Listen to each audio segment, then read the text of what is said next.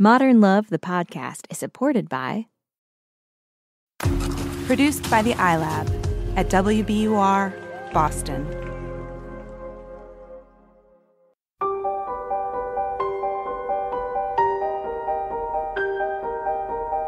From the New York Times and WBUR Boston, this is Modern Love. Stories of love, loss, and redemption. I'm your host, Meghna Chakrabarty.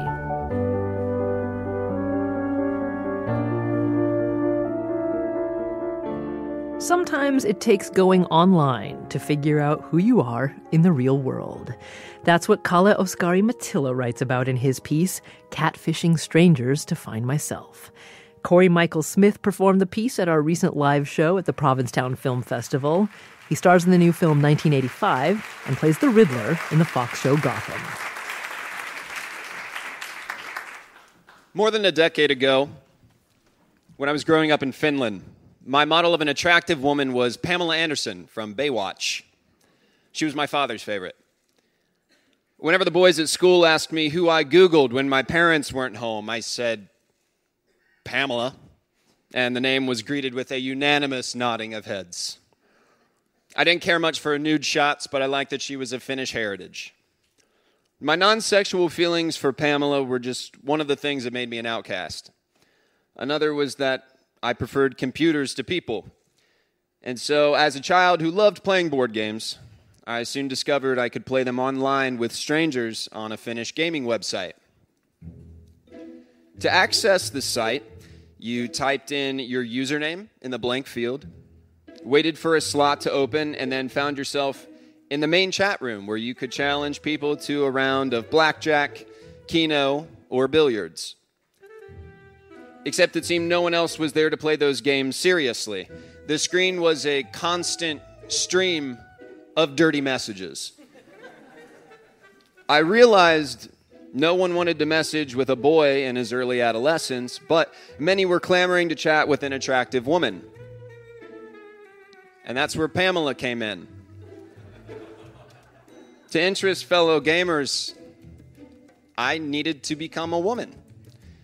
Using Pamela's age and some of her defining features to create my new persona, I logged into the chat room as Charlotta Double D 35. Then the messages came pouring in. I accepted an invitation to play billiards from Jarko 25. A screen popped up, and we were escorted into a private room where a question from him appeared in the message box. Are you feeling frisky? Why do you ask? I typed. Is it tight? He asked. I didn't entirely understand what he meant, but I knew it was dirty.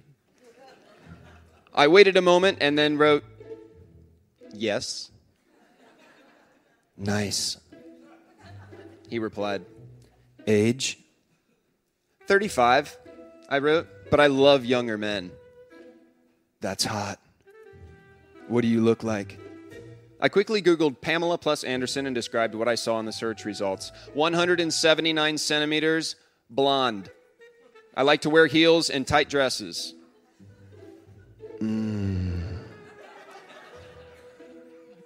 Do you have big breasts? Yes. D cups? Yes. I was determined to give him everything he wanted. What sort of men do you like? He asked. Thinking of James Bond movies, I said, someone like Pierce Brosnan. Someone who takes charge. Someone stylish. I can definitely take charge, he said. I took a sip of my Kool-Aid. Six-pack? I asked. Now was the time for me to be demanding, otherwise it wouldn't seem real. Having a six-pack was a thing I'd heard was desirable. Not really, he said. But I have one in the fridge. I laughed. Maybe he was a nice guy. What followed was my first ever cybersex session, with him typing suggestive remarks and me typing, which seemed to work for him. My masquerade went on for months. I became a master of giving men what they wanted. The sheer number of interested men meant I could be picky, too. I wanted a conventionally handsome and sexy young man. And since I was a woman of such high caliber, I didn't think it was too much to ask. I tailored my story to suit the other participants' interests. I was married with 2 children. I had a rich husband who couldn't satisfy me sexually.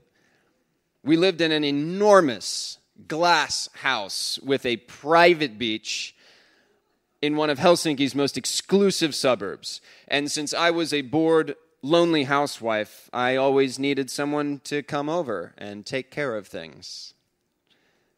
I found amateur photos of naked women online to send to the men and patched up whatever incongruities emerged. The picture doesn't have a face because I don't want my husband to find out I've been posting my photos online. Or, I never give my number to strangers until I've gotten to know them well enough. The backstory also allowed me to an escape in case my parents got home. My husband just walked in, so I have to go now, I would say. Can't wait to talk to you soon. I liked this online seduction much more than I imagined I would. I told myself it was the danger of getting caught, of fooling the men, of breaking rules. Whatever the case, I'd become addicted. Every day after school, I would continue my quest for the perfect man. That's when I came across UC. He described himself as a man who was 23, loved the gym, and had a six-pack. He played ice hockey and basketball, masculine sports I'd always wanted to be good at. But he was emotive, too. He sent me messages such as, "You sound like an incredible woman, and I can sense such warmth in these messages of yours." He asked me the usual questions. What are you wearing? Where do you like to do it? How do you like it? I provided my usual answers. I was wearing nothing. I just got out of the shower and liked to cool my body naturally. I like doing it on every surface of the house, and particularly in public places. All the yoga I did made me incredibly flexible, and I loved being lifted up and twisted into adventurous sexual positions. But then he began to talk about what he hoped to find on the site, namely a relationship that was real and meaningful. I agreed I was tired of sleeping around too. Usually I blocked a man once he began to insist on meeting in person, but UC was patient and sweet. I wanted to continue talking to him. We logged in at the same time day after day. I adjusted the schedule around my school days by saying, "I'll need to drop the kids off first, so I won't be home until 3 p.m. tomorrow." He worked night shifts as a security guard, so he was always online when I needed him to be. After a few weeks, he said, "Can we meet already? Please, Charlotta." He told me that he was tired of chatting and that if I didn't say yes, he wouldn't believe I was a real person. What we had was real to me, and I didn't want to disappoint him, so I agreed. We set a date for 7 p.m. a week later. We agreed to meet on a street corner in the center of Helsinki, mere blocks from where I lived. I hoped we would recognize each other simply because we had been talking for so long and had such a strong connection. As the days passed, however, the impossibility of it began to dawn on me. Even if I were to go meet him and get past the initial explanations, I could never become what he imagined me to be. And something else dawned on me as well. I was starting to realize I might be gay, and that's why I was different from everyone else. At 7 p.m. that evening, my mother put sausages and French fries on the table for dinner. I sat in silence, answering her questions with an absent-minded yes or no. Looking at the clock, it hit me. UC was now standing out in the cold night, alone. I wondered how long he would wait. 20 minutes? 30? A full hour? Would he camp out at a nearby cafe while wistfully looking out of the window, searching the passing crowd for Charlotta's face? I imagined him sitting on the bus on his way home to the suburbs, hoping there'd been a mix-up. I'd either forgotten the day or mistaken the time. I imagined him logging on to the chat room and scanning the list for my username, only to come up empty. I'd blocked him to make sure I didn't have to read through any excruciating messages. A couple of hours after dinner, my mother came to knock on my door to tell me it was bedtime. As I lay alone in the dark, I felt the same loneliness Yusi must have been feeling.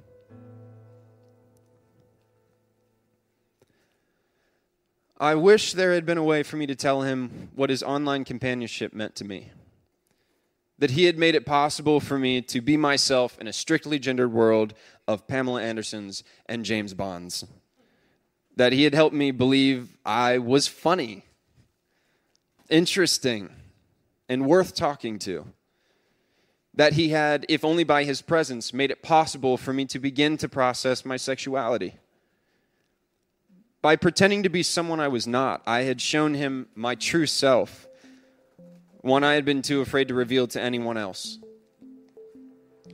And ultimately, I was able to embrace that true self, an acceptance that would allow me, years later, as an adult in New York City, to find real love as a real person.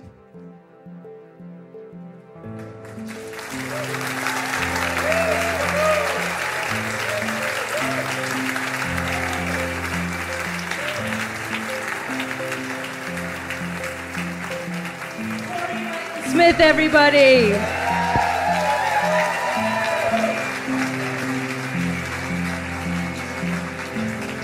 That was a phenomenal read. Thank you. Yeah, people who listen to the podcast regularly would maybe you don't know this. We send lots of different essays to readers to see sort of what works for them and what fits. And so I was just wondering, why did you choose this one to read tonight? Well, when thinking about coming to Provincetown Film Festival, I'm here representing a film I made called 1985, which is, thank you for those of you that saw it. For those of you that did see it, I wanted to do something with some humor so you weren't concerned about my mental health. So that was part of it. I really wanted to bring some humor. And also, I've been to Provincetown a number of times, and I love this place, and I love the energy here. And it was a live performance, and I read this, and I just thought, it's quirky and it's charming, and I think it's really endearing and funny and very honest and a little raunchy, and I think that's Provincetown. Thank you, Cory Michael Smith. Thank you.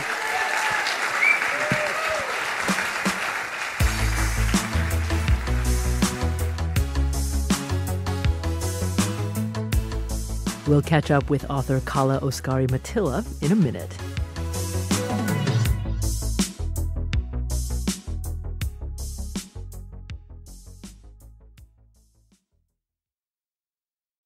When we talked to Kalle, he took us back to that night he stood up UC. I was feeling sad and guilty, and I could not fall asleep. So it was probably 1 a.m. I tiptoed to my parents' bedroom, and I was just standing there sort of looking at them asleep, and I was like, is this significant enough? Am I really going to tell them? And so I woke up my mom and my dad, and, I just started crying, and I said, Mom, I met this really great person online, but I let them down. So, of course, she was puzzled, and she asked, who was it? And I said, this guy that I really liked. And then my parents started to feel uneasy, which was understandable because they thought, maybe this is a pedophile. Maybe this is someone trying to lure me into something dangerous. And my mom was like, what was he trying to do to you? And I said, it's not like that. He's a really, really great person.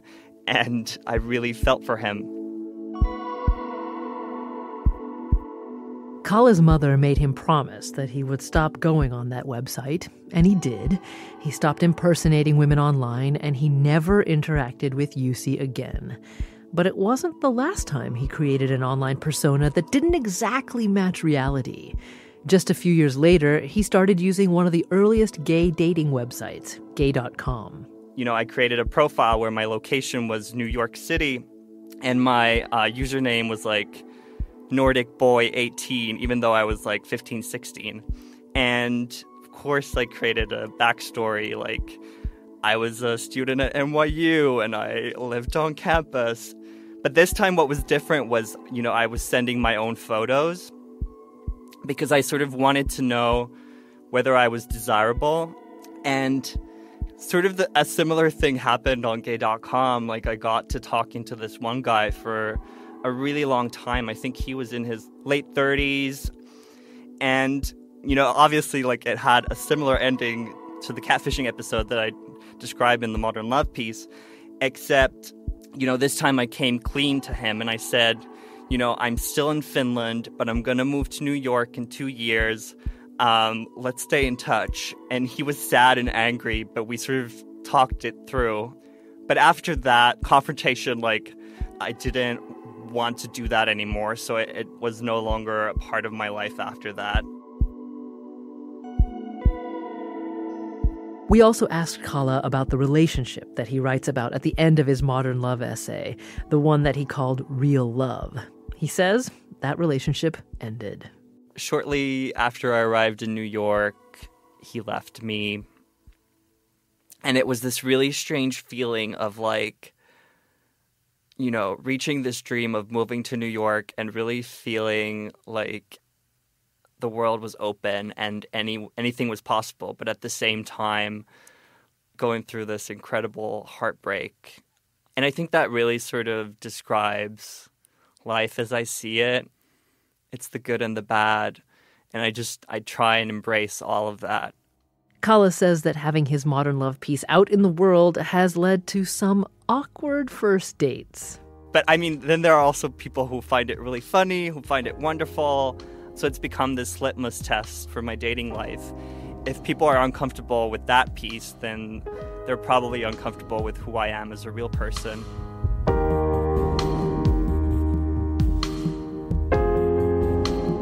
Kalle Oskari Mattila. He's a writer living in New York City and working on a book about masculinity. We've got more after the break.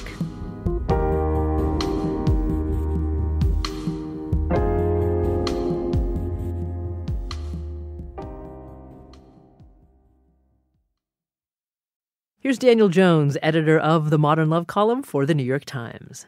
Online relationships really get a bad rap these days, whether it's using an online dating app or some sort of seedy chat room or whatever. Like it's all talked about as though it's detrimental to real relationships and it's overly self-protective and all in this negative light.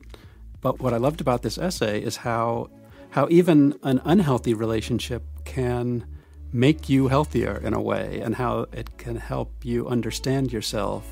He really learned about himself through the process, and that ultimately helped him find love and sort of become a full human being.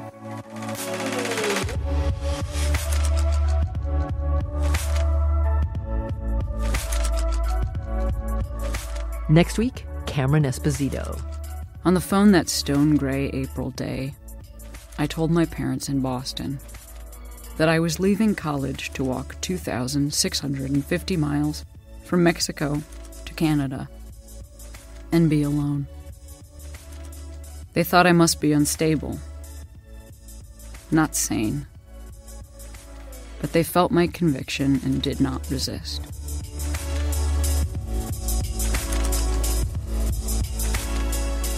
Modern Love is a production of the New York Times and WBUR, Boston's NPR station. It's produced, directed, and edited by Jessica Alpert, Caitlin O'Keefe, John Perotti, and Amory Sievertson. Original scoring and live sound design by Matt Reed. Special thanks to Lisa Viola, Joanny Rivera, Julie Rocket, the whole team at the Provincetown Film Festival, and Scream Along with Billy. The idea for the Modern Love podcast was conceived by Lisa Tobin. Iris Adler is our executive producer. Daniel Jones is the editor of Modern Love for The New York Times and advisor to the show. Music for the podcast, courtesy of APM. I'm Meghna Chakrabarti. See you next week.